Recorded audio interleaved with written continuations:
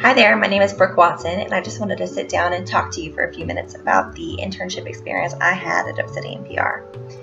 What I think I remember most about my time at Obsidian was the overwhelming drive and desire I had to work hard and do well, and the encouragement I received from the team to do just that.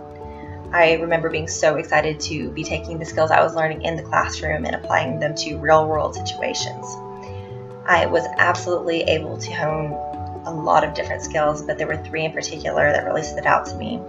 And those are my tenacity, my people skills, and without a doubt, my attention to detail. I loved working on the Brooke Centennial project. I thought it was so exciting to be able to, work on this secret project and for a local institution and be able to contribute back to the community in a tangible way.